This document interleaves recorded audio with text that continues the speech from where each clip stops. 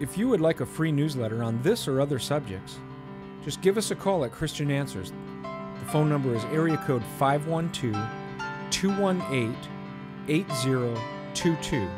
That's 512-218-8022. Or you could email us at cdebater@aol.com. That's cdebater@aol.com.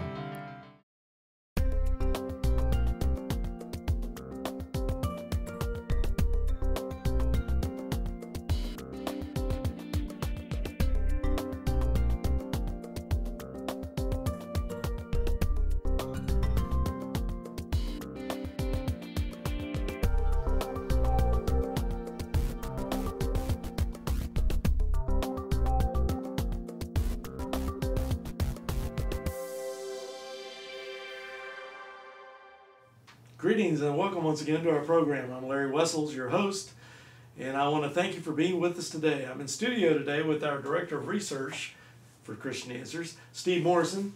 Steve, great to have you here as usual. And we're doing a continuing series on early Christian church history.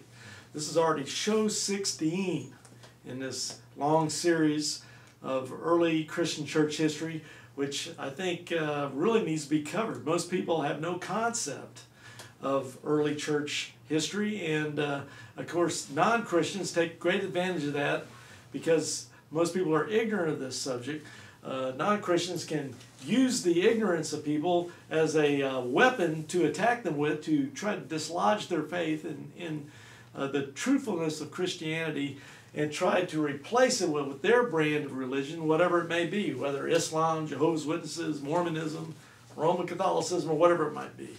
So with that said, we're going to pick up where we left off from last show here in this 16th episode. We were basically discussing family and marriage, but we already went through a lot of the doctrines, so I'm going to turn it over to Steve. He'll just briefly review, and then we'll move right into the rest of our material. Go ahead. Okay, well, just briefly recapping what we went last time. Here are 12 doctrines that 4 or more early church writers affirmed and none denied, relating to family and marriage. Honoring marriage, no divorce except for unfaithfulness, we should be modest and pure, no violent lewd shows, no homosexuality, honor our parents, cherish and nurture our family.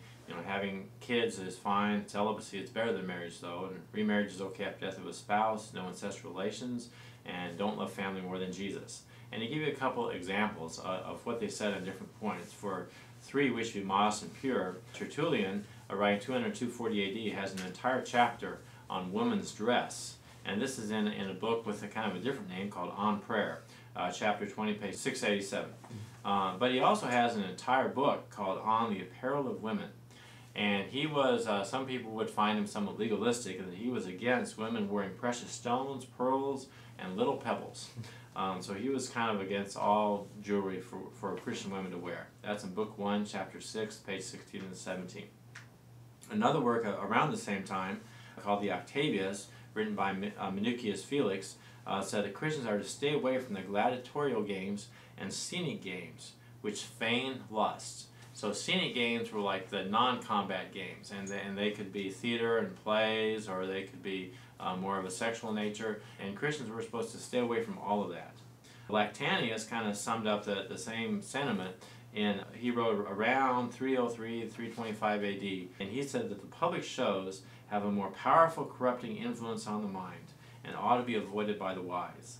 Epitome of the Divine Institutes, chapter 62, page 248. He's saying this before television. Yep, I don't know what he'd say if he saw television in some movies.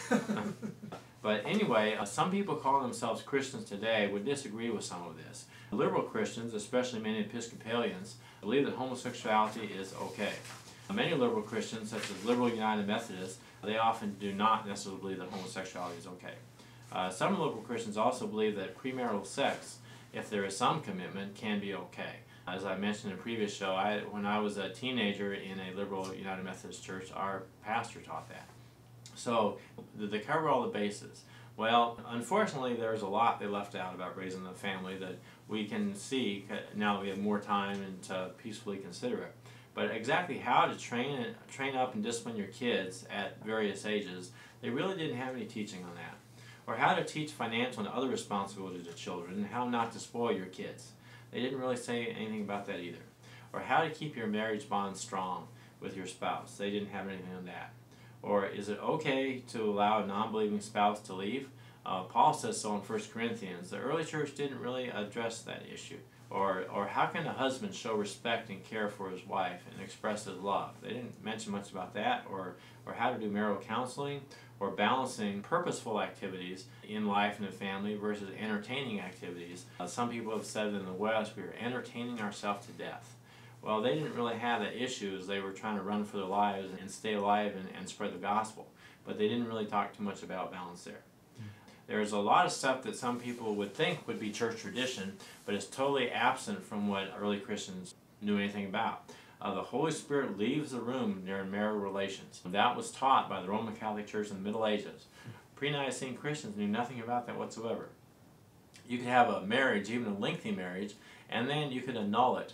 So the Roman Catholic Church does not generally frown on divorce, which is good, but they seem like they allow annulments. And they had they didn't play games like that in the early church about annulling a marriage. You know, you've been married for 20 years, oh, it's annulled, so you can marry again, whatever. Another teaching that was absent was while the priests couldn't marry, they could have sexual partners. And in the Middle Ages, a large number of priests actually, they had I guess what we called a female domestic partner. And they would often be faithful to her and not anybody else, but the church would perhaps even kill them if they had a marriage. But if they had this, then it was tolerated. And as a matter of fact, in Austria and Switzerland, around the time of the Reformers and Zwingli and stuff, the church needed to raise money. And so what they did is they put a tax on the priests that the priests had to pay per child that they had. And so they could raise a lot of money that way. All right, so in the interest of appearing more spiritual by priests not being married, they basically made a mockery of marriage with that. Also, another thing that was kind of ugly was, what about deserting or abandoning your wife to become a monk? There was a case written about a monk who was supposedly a very admirable man, and this is after Nicaea, and he abandoned his wife, who didn't want him to leave, in order to become a monk in the desert in Egypt. And it's like, well, if that's what spirituality is, that's not the spirituality that I'm for. I'm for the spirituality that God taught in the Bible. That's right. And abandoning your responsibilities is not what God taught us. Well, it just shows you once again that there's nothing about these things in the early church writings, because these things are not biblical. Right. The early church writers are basing their beliefs and teachings off the Word of God, the Old Testament, New Testament, the Scriptures, which is given to us through the power of the Holy Spirit. And therefore, when you get these extra inventions, these add-ons, these fabrications made by man, you just don't find it in the writings, because it didn't come along until much later in time. They never even heard about it. Right. So moving on from governing your family to governing the country, what they had a fair amount to say about the king, the government, and laws. They said we should honor the king or the government. Four writers talked about that, as Romans 13:1-5 and 1 Peter 2:17 says. We should obey the government, at least when it's not against God. And Romans 13:1-5 mentions that again, as 7 writers talked about that. Do not aid in persecuting Christians. If you're a godly person, you're not going to aid wicked people in persecuting godly people. There are 9 writers who specifically talked about that. Pay taxes to the government, the taxes that are due. 8 writers talked about that. Pray for rulers and those in authority. And at various times, maybe the rulers have needed more prayer than other times. But 6 writers talked about that, and they would pray that they would have a peaceful reign and wouldn't be persecuting Christians, but also pray, bless people, or pray for people who persecute you. Emperors, but not only emperors, just anybody who persecutes you. So this is kind of a thing that's fairly distinctive about Christianity.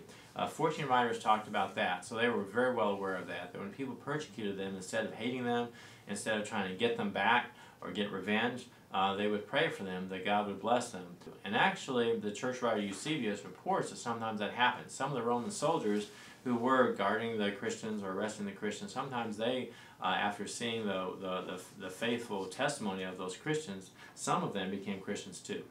Okay, so this is like how to respond to government. Well, in the government though, government officials, if you are a government official, it ought to be just. 8 writers wrote about that. You should disobey or change unjust laws.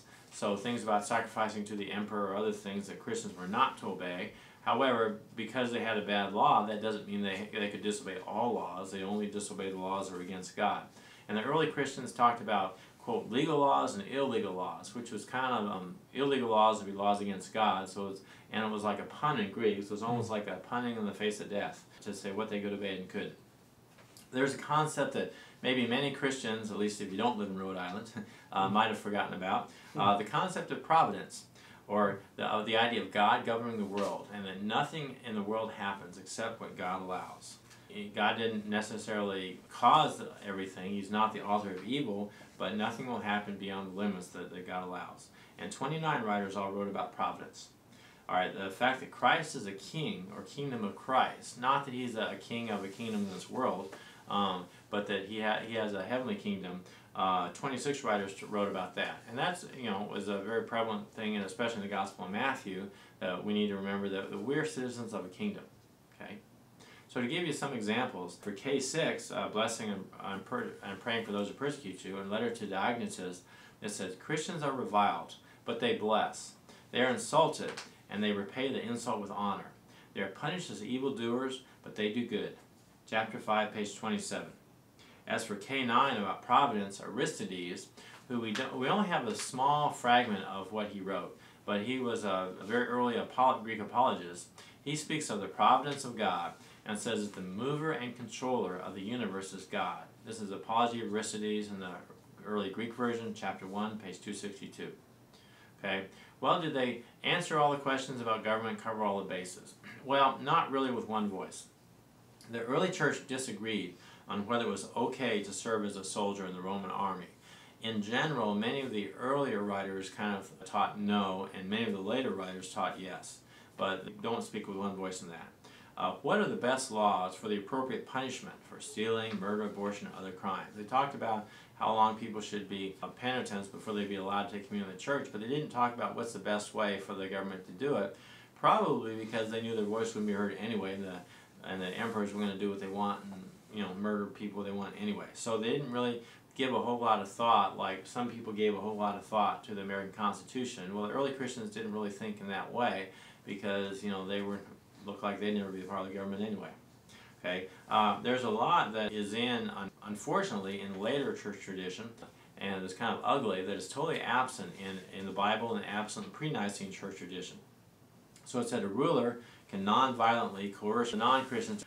Constantine did not, he was the first, at least allegedly, Christian emperor, and he closed synagogues and pagan temples to encourage his subjects to go to churches instead. And some people kind of have said with Constantine's actions that maybe Christians have more to fear from their supposed friends than from their avowed enemies. So Constantine was not violent about it, but he coerced the non-Christians to come to church. So it's like, and a lot of people say Christianity started as an institution. A lot of stuff started going downhill once it was established and once these kind of things happened. Okay, rulers violently persecuting heretics and pagans. There was a heretic, Priscillian, about 385 AD, who was killed by the emperor because of heresy. And many Christians thought that was wrong to do that, but Augustine, unfortunately, was someone who said that, well, if someone could be killed for treason against the emperor, how much more should somebody be punished for treason against God? So Augustine had a very powerful effect on the church, and this is after Nicaea, in maybe some positive ways, but one negative way was that he supported the use of torture and execution against heretics. So this is another pretty heavy barnacle that got put on the ship after Nicaea.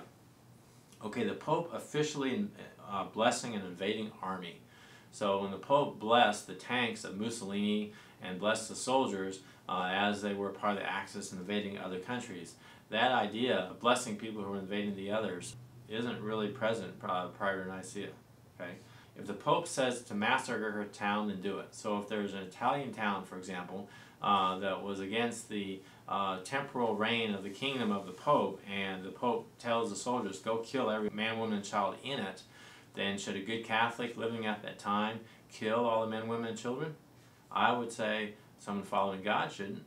The idea of doing that would be just alien and repugnant and would never even occur to an early Christian. But yet, if someone is following who they thought is the vicar of Christ, then I suppose they would have to do that.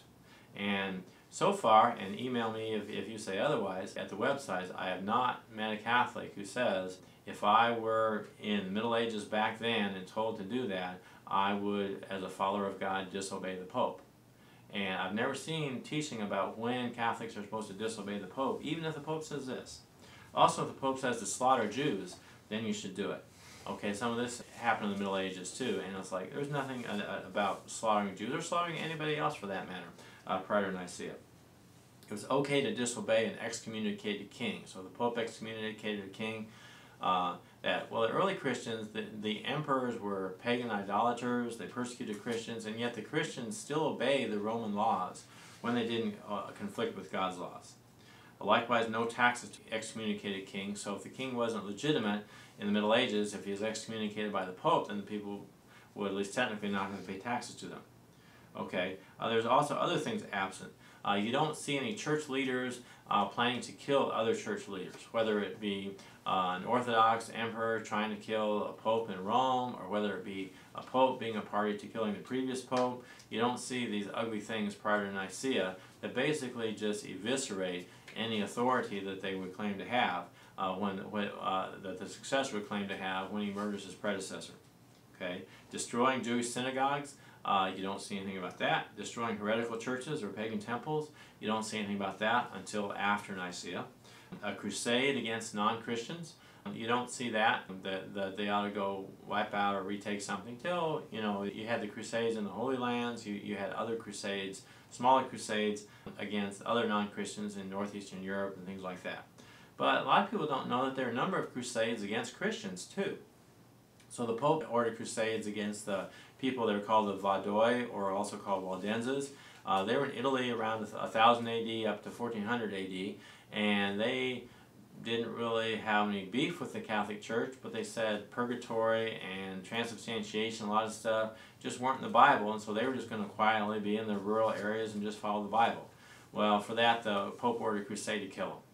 Okay, also the crusades against Protestants later. But the idea of having crusades against other people isn't really following Jesus, who is the Prince of Peace.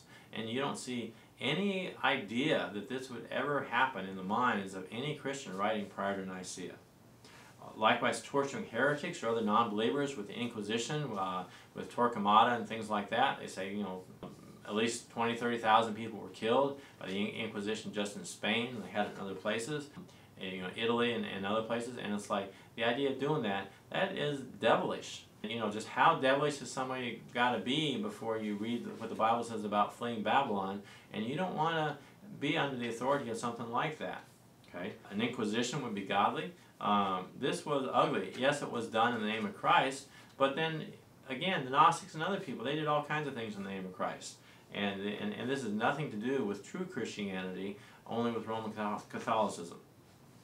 So there's a lot that they wrote about the government. But there's an awful lot that people might say is a part of church tradition, and sadly I have to concur that it is a part of later church tradition, a very ugly part, but it's not a part of the Bible, not a part of what Jesus taught, and it's not at all a part of what the early church taught and practiced. Very well said.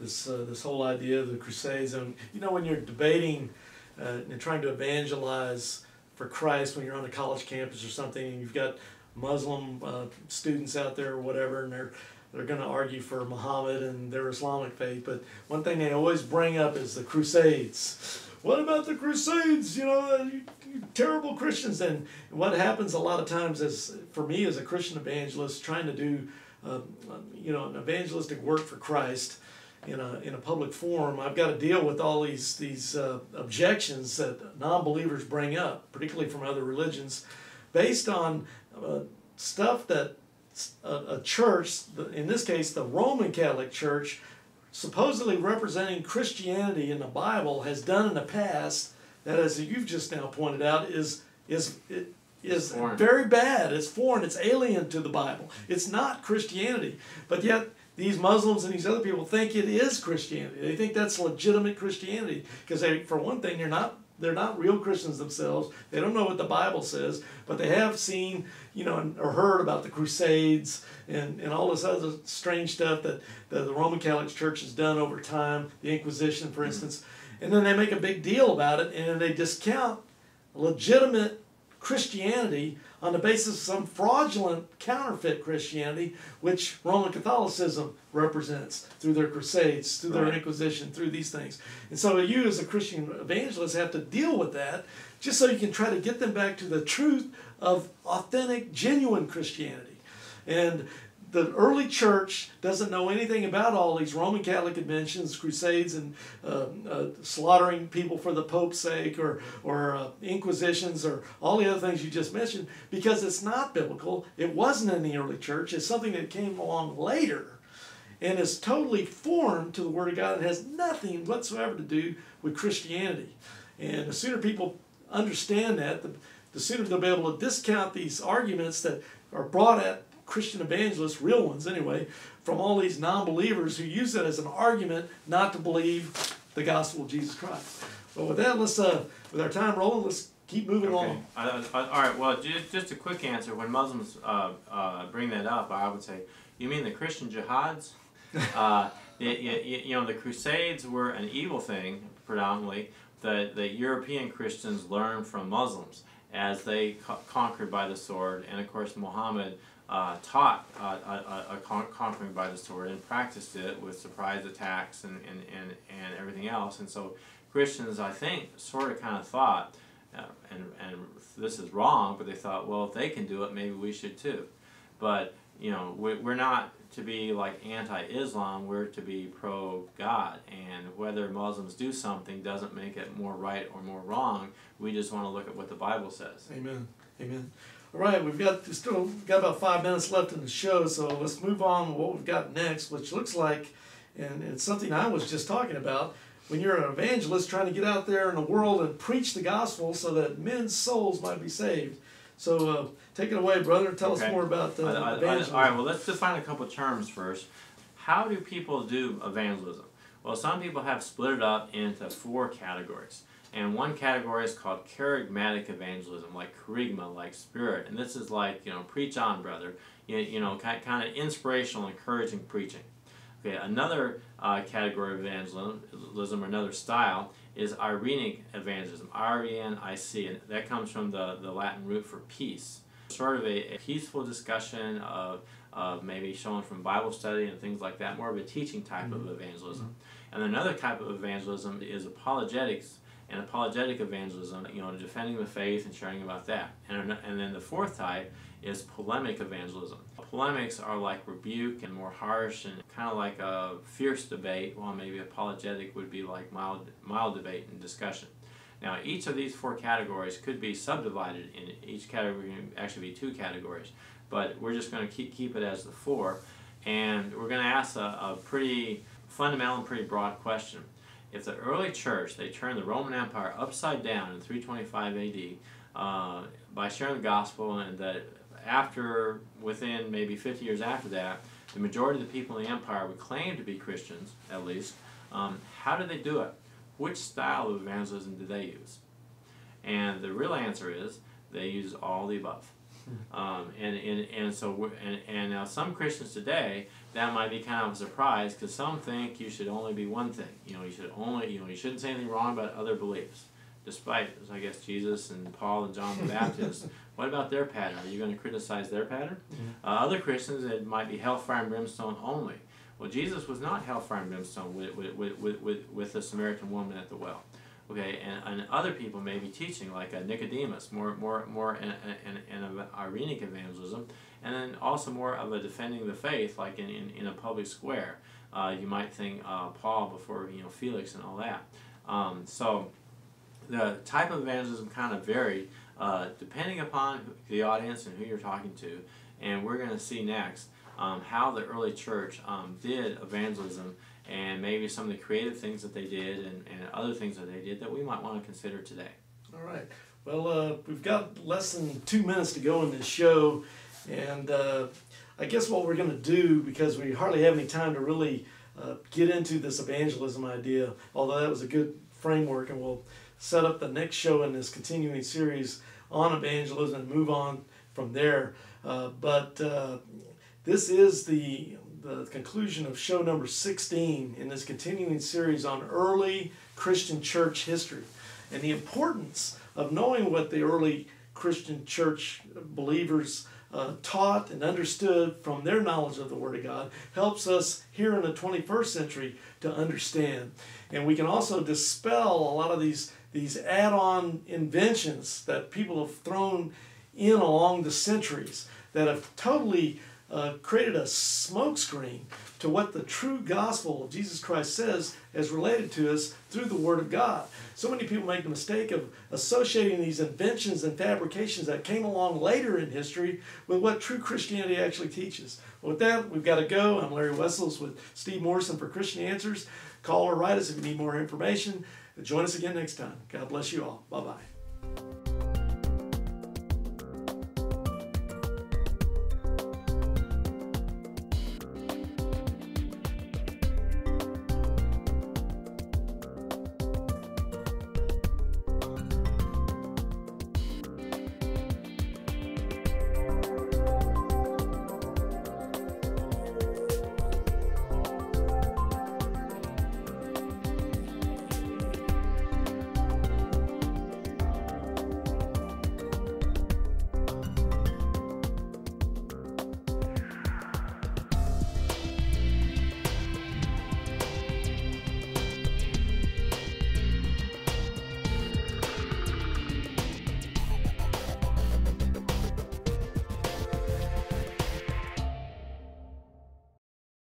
Check out our websites. BibleQuery.org. This site answers 7,700 Bible questions. HistoryCart.com. This site reveals early church history and doctrine, proving Roman Catholicism is not historically or doctrinally viable. MuslimHope.com. This site is a classic refutation of Islam, a counterfeit religion created by Muhammad. Free newsletters are also available.